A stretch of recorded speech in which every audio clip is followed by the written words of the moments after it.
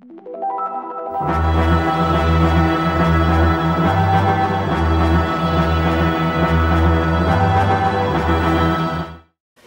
Whovians and welcome to this week's brand new video. This week I'm talking about first episodes.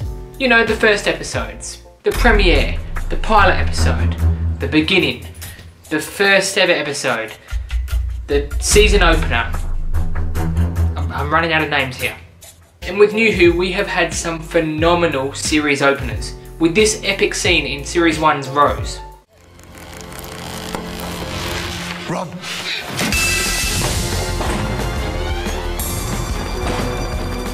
Or this really intense scene in Series 6.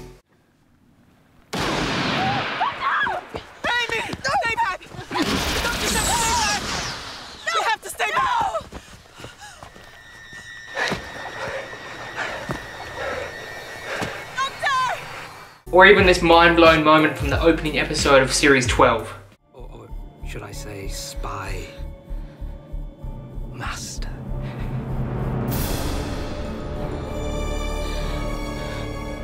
Hi. And with Series 13 now in full swing, I thought that this week I would rank every single opening episode of New Who. And remember, in the comments down below, let me know what your rankings are. So, let's go. Coming in at number 13 on my list, I'm gonna get in trouble for this one, is Series 10's opening episode, The Pilot. So this episode, I really don't like this episode. I don't really like Series 10 as a whole. There are a lot of episodes in Series 10 that I just don't enjoy. They're just not good. And I'm really not a fan of Bill Potts. I love Nardole, I love the 12th Doctor, but Bill Potts, I never liked Bill. I tried to, but I just couldn't. I don't know what it is, I just never liked her as a companion. I thought she was really obnoxious and really annoying. And so for the Series 10 opener, I just didn't enjoy it. The storyline, I think, is not that great. The alien is pretty pathetic. Yeah, I'm not a fan of this story. Number 12 is The Woman Who Fell to Earth. Now look, this is a very good story. I really enjoyed this story. I just had to fit it somewhere in my list. But it is a very good story. I really do enjoy this story. I think it's a great first story for the 13th Doctor. I can remember watching this episode on TV and really enjoying it. I've binge watched it a lot of times as well. While Series 11 is not the best, I think this story is a really strong story to kick it off and kick off the 13th Doctor's era. Coming in at number 11 is The Magician's Apprentice from Series 9. Now this story, I can remember watching this story on TV, and everyone that I knew really loved this story. It's a decent story, but it's definitely not one of my favourites. While everyone else really enjoyed this story, I didn't, and so I couldn't really understand, why people were loving it. Don't get me wrong, there are a lot of great scenes in this story, and the Daleks are my favourite Doctor Who aliens, as you can tell. So I was really excited for this story, an awesome two-parted huge Dalek story to kick off the series with basically every single Dalek in this story. I was so excited, but I didn't enjoy it. I'm rather disappointed that I don't like this story because it is a great story, but definitely not in my top 10, not one of my favourites. Coming in at number 10 is Asylum of the Daleks. Now again, I remember watching this episode on TV and not a lot of people enjoyed it. I did. I think this is a pretty strong story. I think it's a good story to kick off the series. I really love this story. As I mentioned, I'm a huge fan of the Daleks, my favourite monsters, so I was very excited for this story and I still enjoy it a lot. I always love rewatching this story because I think it's just a fun story. Don't take it too seriously. It's a great story to kick off Series 7. Coming in at number 9 is Series 2's New Earth. Again, another story that you shouldn't take seriously. This is a fun way to introduce the new Doctor, introduce a new dynamic between the Doctor and Rose, and I think it's a great story. There are a lot of comedic moments in this story that work really well. I think the idea of the patient zombie things are quite fun. Cassandra O'Brien, of course, and the dynamic, the chemistry between the 10th Doctor and Rose is really well written, and I think this is just a really fun story to watch. Coming in at number 8 is Series 13's The Halloween Apocalypse. Now this one is still pretty raw. This is our latest series opener, and it was a really good series opener. While this story did have its issues, I thought this was a great story to kick off the series. It was fun, it was really intense, and a lot of really kind of mystery moments. Nevertheless, a really great story, definitely in my top 10. Coming in at number 7 is Series 6, The Impossible Astronaut. This is another episode that I'm going to get shamed for because people always put this episode high up on their list. But not me! This is a fun story. This is a good story, a great story to kick off Series 6 for sure. Series 6 is one of my least favourite series of New Who anyway. There's a couple of good episodes that I love, but most of the episodes for me fall pretty flat. I do, however, think that The Impossible Astronaut and Day of the Moon are one of the strongest stories, two of the strongest stories, sorry, in this series. And while I do really enjoy this story, and I always get a kick out of watching it, it's not one of my favourites. This story introduced us to one of the scariest Doctor Who aliens ever, the Silence. Wait, what was I saying? Number 6 is Rose, the first ever episode of New Who. Before I mention this story, let me just say, I do really love this story. This is one of my favourite Doctor Who stories, I think, ever. It's just a beautiful story and a great way to kick off the revival of Doctor Who. But it isn't in my top 5. There's a lot of action moments in this story and a lot of great moments that set up the series to come. But I have a lot of issues with this story as well, but nevertheless, a great story to kick off the revival.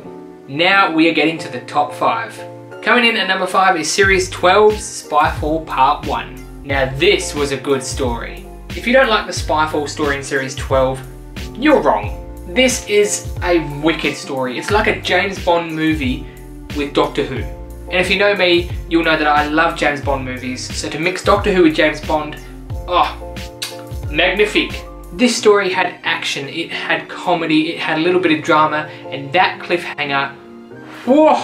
That cliffhanger is one of my favourite Doctor Who cliffhangers ever. Mainly due to the fact that I had no idea the Master was coming back.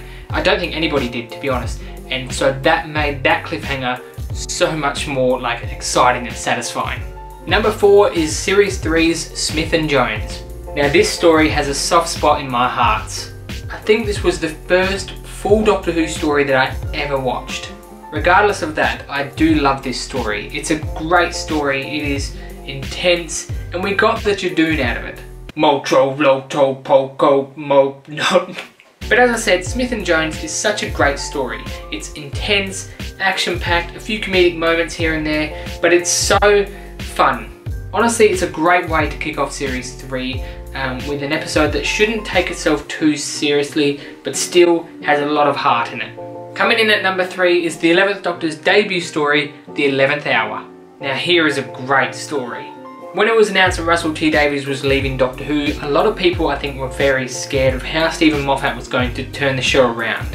But right from the get-go, he nailed it. The 11th Hour is such a beautiful story.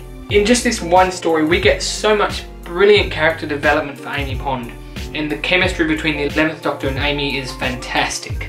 I'd go as far as saying that this is probably one of my favourite Doctor Who episodes of all time. It's just such a fun story, a lot of comedy, a lot of intense action, and it's just it's a great way to start Series 5. Coming in at number 2 is the 12th Doctor's debut story in Series 8, Deep Breath. Another brilliant story. Here in Australia, I didn't go and see this in cinemas. It was playing in cinemas here. I didn't see it in cinemas. I watched it on TV, but I watched this episode 8 times when it came out. I loved this episode. I still do. It's such a fun story. I really like that we get to see the Doctor kind of broken again and very unsure of who he is. And I really like that he doesn't even think he's a good man anymore, that he doesn't really trust himself anymore. Plus this story has the Paternoster Gang, some really cool robot things, and Peter Capaldi. And now, Whovians, get ready for my number 1 opening episode of all time, and that episode is, drum roll please,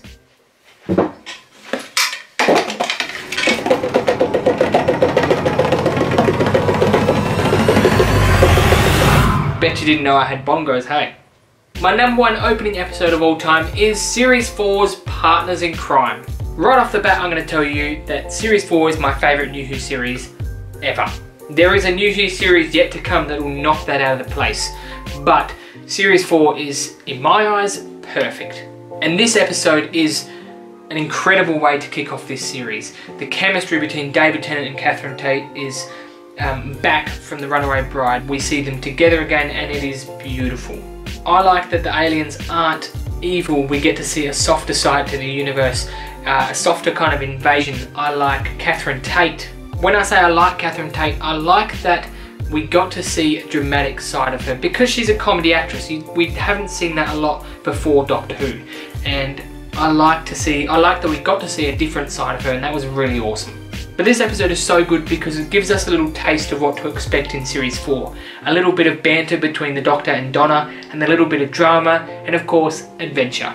But Partners in Crime is, it's literally, it's perfect. Let me know what your rankings are of the Doctor Who New Who opening episodes. Don't forget to tune into Doctor Who this Sunday and look out for my episode of Who Review next week. Hello, this is Sylvester McCoy here, Doctor Who number 7. I want to say, Whovians, don't forget to subscribe to Whovian Comely. There's a new video every week. And you don't have to be comely to watch it. You can be uncomely too. Bye. Thanks for watching this week's brand new video, Whovians. And, as the Doctor just said, subscribe. There is a brand new video every single Friday. And if you did enjoy this one, make sure you give it a thumbs up and I'll see you guys next week.